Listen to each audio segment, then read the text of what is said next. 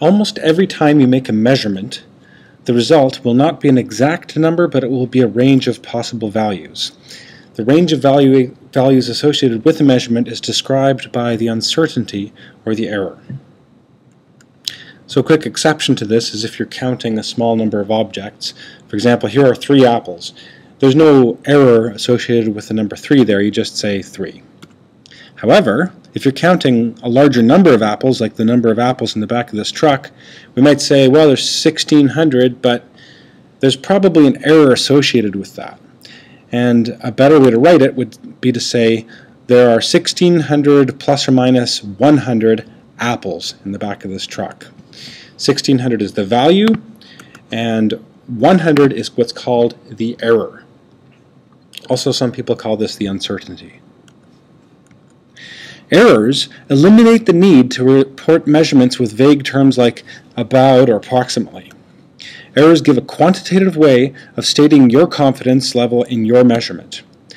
Saying that your answer is 10 plus or minus 2 means that you are 68% confident that the actual number is somewhere between 8 and 12.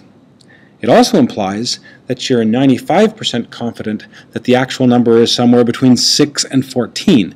This is plus or minus twice the error, so it's called the 2 sigma range. To give you a better idea of what we're talking about, here's a histogram of a whole bunch of measurements of the same thing. And each time we measure it, we get a slightly different answer, but after making, maybe many hundreds of measurements, we plot the number of times we measured each value with the value itself. And here we see that about 68% of the time, or 68% of the total number of measurements, they lie within plus or minus sigma of the middle. And about 95% of the measurements lie within plus or minus 2 sigma, or 2 errors, of the middle of the distribution. A probability distribution is a curve which describes what the probability is for various measurements. And the most important one that we will use in this course, and gets used a lot, is called the normal distribution. This was first written down by Carl Friedrich Gauss in the early 1800s, and so sometimes it's called the Gaussian, and a lot of people call it the bell curve. This is all the same thing. Here's an example of a whole bunch of measurements, a histogram, and this curve, or Gaussian, is meant to be a fit to this histogram. So the equation for the Gaussian is a times e to the power of all this stuff, where this stuff is negative x minus x bar squared divided by 2 sigma squared. Here's what that curve looks like. A is the maximum amplitude of the curve, x bar is the mean or average, and sigma is the standard deviation.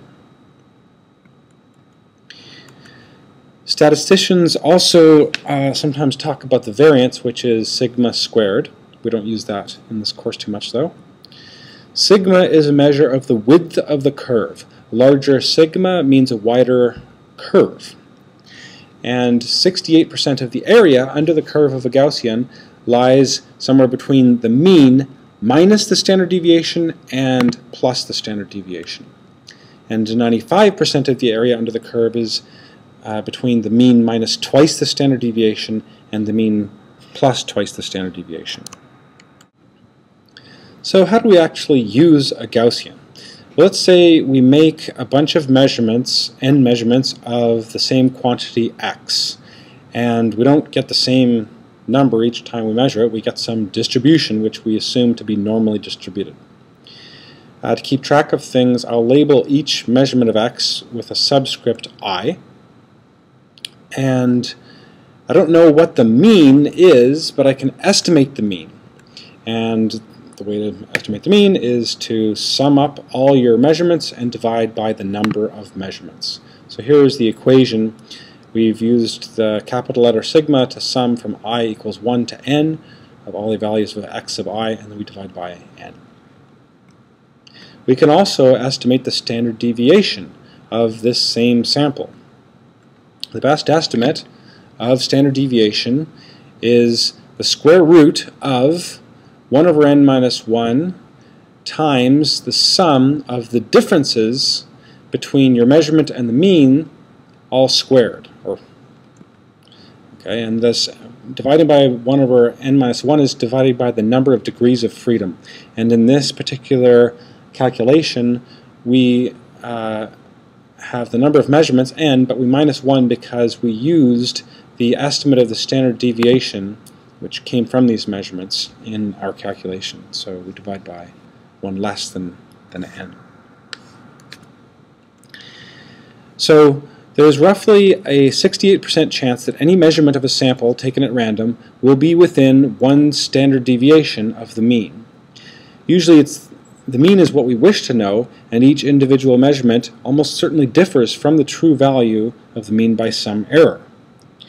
So there's a 68% chance that any single measurement lies within 1 standard deviation of this true value of the mean. So it's reasonable to say that delta x sub I, or the error in a particular measurement x sub I, is equal to sigma. This error is often called statistical. Reading error. There's 2 types of reading error. Ones that you get from analog instruments, such as like a ruler or something with a needle on a dial, and there's digital reading error, like you'd get from like something with a digital display on it. So let's start with analog. Imagine, let's say you use a ruler to measure the length of a pencil, and you line up the tip of the eraser with 0 on the ruler, and here's the tip of, we're just zooming in on the tip of the pencil, which is somewhere near about 8 centimeters. So actually this pencil looks to be about 8.25 centimeters long. But what's the error in that measurement? It turns out that for analog instruments, there's no fixed rule that will allow us to answer this question. You have to use your intuition and your common sense. And so my reasoning goes something like this. Could this pencil be as long as 8.3? Well, no, it looks like it's definitely shorter than 8.3. So my maximum I would be willing to go to might be about, I don't know, 8.28 or something. And what's the minimum? Well, it could be less than 8.25, maybe down to 8.23, but I don't think probably shorter than that. So I have some range, 8.23 to 8.28. And a reasonable estimate of the reading error is half the range where you wouldn't be able to tell the difference. So half of that range, you subtract this, divide by 2, you get 0.025 centimeters. Let's just be cautious and round it up to 0.03. So we would say the length of the pencil is 8.25, my original estimate, plus or minus 0.03, meaning that if we were to somehow get a whole collection of objective observers, not me, but lots of people with rulers, and they all went out to measure this pencil, we would expect that most of them would have a value somewhere between 8.25 minus 0.3, so 8.22, and 8.25 plus 0.03. Now for a digital instrument, usually it says somewhere in the manual that the reading error is plus or minus 1/2 the last digit. And what that means is that the last digit is some power of 10, and 1/2 of 1 in that last power of 10 is your error. So if it says 12.8, the last power of 10 is 0.1, right? So half of that is 0.05. So we would write this temperature as 12.8 plus or minus 0.05 degrees Celsius, and it's good to put another 0 there on your 12.8 just to make the last 10th place in your number match with the last 10th place in your error. Now what if we have both a statistical error, like a standard deviation, and a reading error? Well, usually one of these is much larger than the other, and so in that case you just choose the larger one. For example, if every time you measure something, you always get the same numerical answer, like with that digital thermometer, it's 12.8, you dip it back in, 12.8, 12.8, this indicates that your reading error is dominant. Okay? You're not getting any scatter. However, if you measure the same thing again and again, you keep getting wildly different answers that are outside what you would think to be your reading error, that means that your statistical error dominates, and so you use the standard deviation in that case. Okay, so now we come to our section of the error analysis document on significant figures. Now you'll find that this is much different than the section on significant figures in Knight. And that is because Knight and every other physics textbook I've come across doesn't really discuss errors. And so this is a discussion of significant figures as it pertains to numbers that have errors. The rules are a little different. So let's start with an example. Let's say we have a set of 30 timing measurements, and it's clear that the statistical error is dominant. So every time we measure the thing, we get a different answer, plus or minus about 0.1 seconds. So we use those 30 measurements that we get, and we have that equation for standard deviation. We plug it all into Excel or something like that, use the equation, and we get 0.10293397 seconds is the computed estimate for the standard deviation. So let's consider one of those measurements, maybe the 5th time we measured the time, we got 5.49 seconds. The error, since this is a statistical error, we use the standard deviation. So we'd write 5.49 plus or minus 0.10293397. What does that mean? Well, it means that every time we measure it, there's about a 68% chance that the true value is somewhere between 5.49 minus this value and 5.49 plus this value.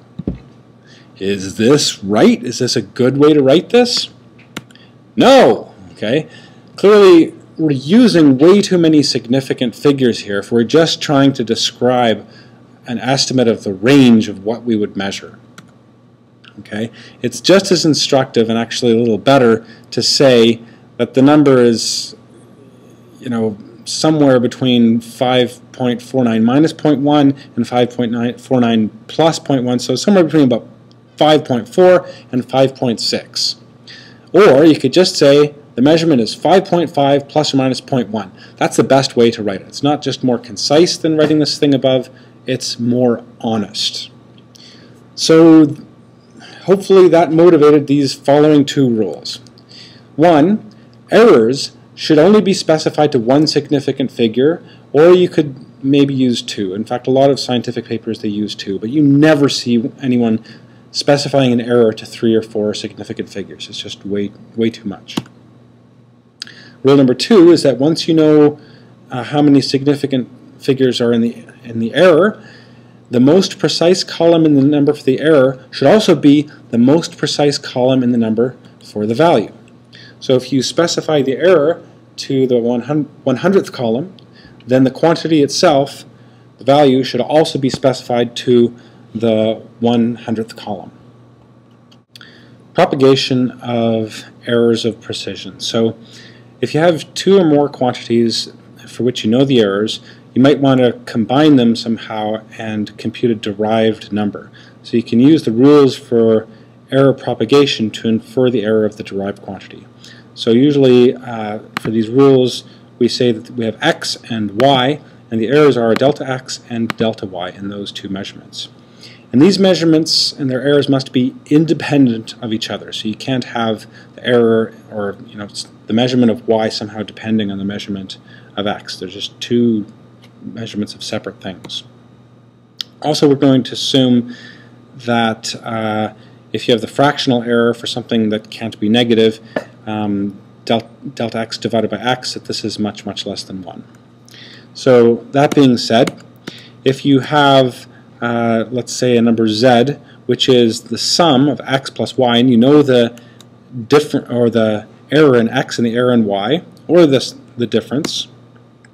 In either case, you can find the error in z as being the square root of delta x squared plus delta y squared. So you add the errors of the two numbers you're adding or subtracting in quadrature, as it's called. Rule number 2, the product or division rule. If you have z is equal to x times y, or z equals x divided by y, then the error in z divided by z, so the fractional error in z, is equal to the square root of the fractional error in x squared plus the fractional error in y squared. Rule, I'm calling it 2.1, the multiply by exact constant rule. If you've got z equals xy or z equals x divided by y, and x here is an exact number, so there's zero error in x, then it follows from before that delta z is just equal to x times delta y, or the absolute value of x times delta y. And then there's an exponent rule. If you have z is x to the power n, where you know the error in x, then the fractional error of z is equal to the fractional error of x times n. And lastly, I just want to talk about the error in the mean. Let's say we repeat measurements of the same quantity n times. So each individual measurement has an error delta x, where delta x can be equated as or computed as the standard deviation. We can use the rules of error propagation to show that the error in the mean is delta x divided by the square root of n. So if n is large, then the error in the mean is less than the error of any individual measurement. And in fact, this is why we take multiple measurements of the same thing, is because we want to reduce our error. If we measure something once, we'll get some error delta x. If we measure it 100 times and take the mean, then we can reduce our error by a factor of 10.